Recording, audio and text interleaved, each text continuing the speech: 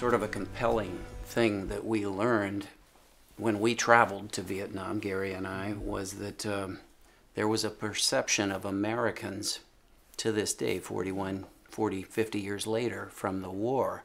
And two separate people remarkably said to us separately, we didn't know that Americans had such strong family ties. And it made me think, back in 1970, 69, 70, as we were escalating the Vietnam War, I distinctly remember a general stating that, that these people don't have feelings like we do. The reporter stopped the camera and asked this general, wait a minute, you don't mean to say that? And he said, no, that stands. These people don't value life the way that we do. I think it's human nature just to not understand other people, people that are different. And I think Ted felt that one of the ways that you really show compassion and learn yourself culturally or enriched and so forth is by venturing out. And he did that. We met 5 people who knew Ted. One was a little boy about 15 years old, he said, when Ted was in our village.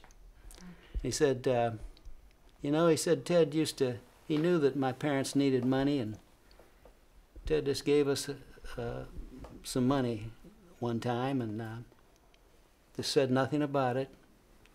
He's telling us this 41 years later.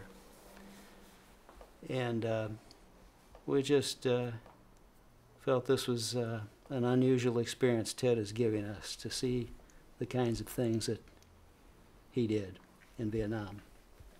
Each of the siblings sent Doug and I seeds. We sat down with our host, Mr.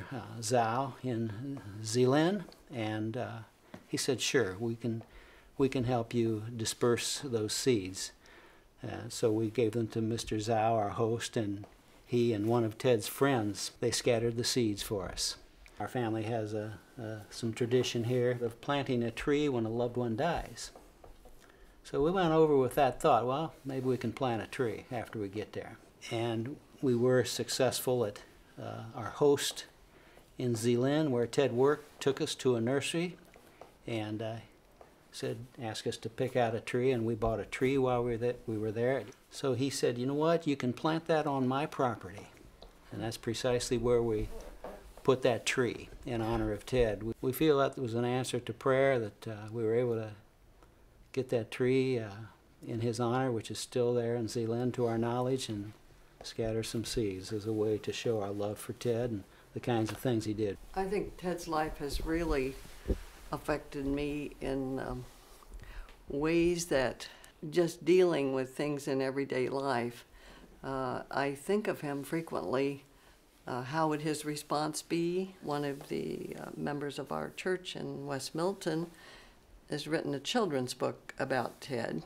That's been many years ago, but we still have responses occasionally of people who say, tell me about your brother.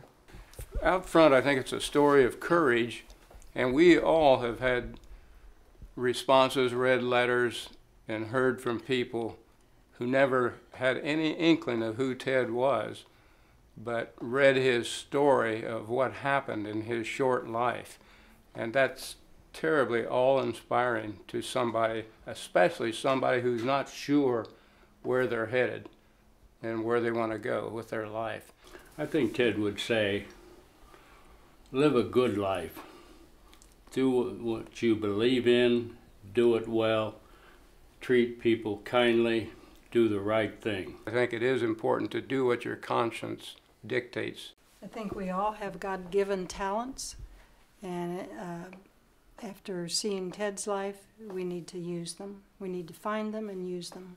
Find your strength, find the things that you think you can do, and see if you can make a contribution to making this a better world. Even amongst evil, there is always a way to find good. There is always a way to bring out the best and to bring out the positives and not dwell on the negatives. I don't think Ted would want us to remember him as a hero. I think he would want us to find what it is you can do in this life. We're heroes in peace. Ted would be a hero, just like once in a while they single out a soldier as a hero. But he wouldn't want to be he wouldn't want to be considered for that role, nor do I think we consider him for that role. I'm proud of the guy for what he did and the stand he took and the people he helped. I'm happy to talk about Ted and share his story. People are going to come to this Dayton Peace Museum and not only learn about Ted, but other people who worked for peace and justice. It's going to be a wonderful, and for many people, life-changing experience when they learn about these people. I always felt Ted took the road less traveled, but it was the road that had an answer to what was in his heart.